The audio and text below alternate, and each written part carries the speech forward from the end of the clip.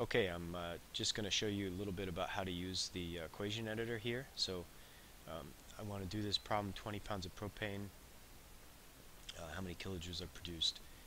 So, and I gave you the heat of combustion in class. It's 2,220 kilojoules per mole.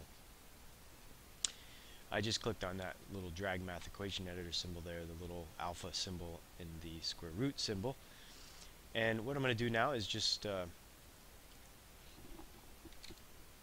20 pounds, I want to show my units, times, and then I'm going to insert a fraction because I want to I want to use factor label method here. So I want to convert to kilograms from pounds, so 1 kilogram is 2.2 pounds, and then I'm going to go,